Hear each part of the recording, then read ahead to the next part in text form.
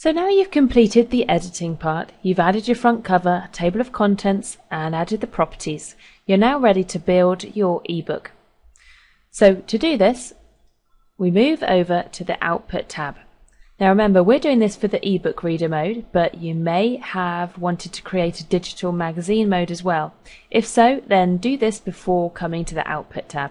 But assuming that you're at that stage, then we'll go to Output and get ready to publish this publication.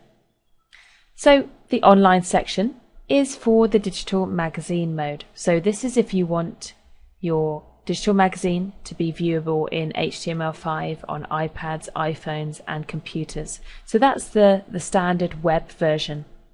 The version we're looking at is the ebook version. So you can also check these as if you want to build it at the same time, but we're going to focus on this. So we're going to create our ebook in EPUB and Kindle mode. You can choose between these if you just want one. And then we come to uploading this. So there's two ways to do this. If you know your website details, then you can check upload. You can add in your website details there through the FTP. If I click edit, you can see all that in there. And then you can click build. If you don't know your website details, then uncheck this option and click build. If you just want to create the ebook and have the files for you then to distribute through, not via your website, then again, don't check upload and click build. So we're going to go ahead and click build now. Save our changes. And as this is the first time we haven't saved it yet, we're just going to select save on our desktop and we'll call ebook mode and OK. It's then going to go off and build our files.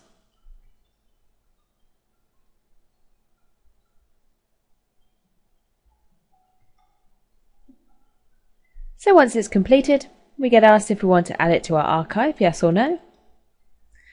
And the publication has then been built. So we can open up the folder and you can then see you have a folder in here called ebook.